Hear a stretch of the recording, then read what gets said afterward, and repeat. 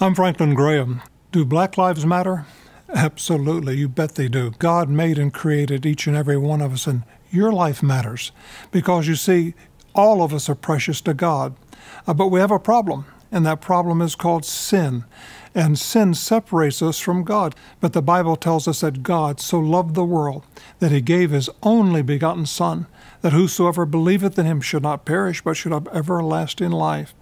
If you would like to invite Jesus Christ to come into your heart, he will come in and change your life, change the direction of your life for eternity. Just pray this prayer with me. Just say, God, I'm a sinner. I'm sorry. Forgive me. I believe that Jesus is your Son, that he died for my sins, that you raised him to life, and I'd like to invite him to come into my heart right now. And I pray this in Jesus' name. Amen.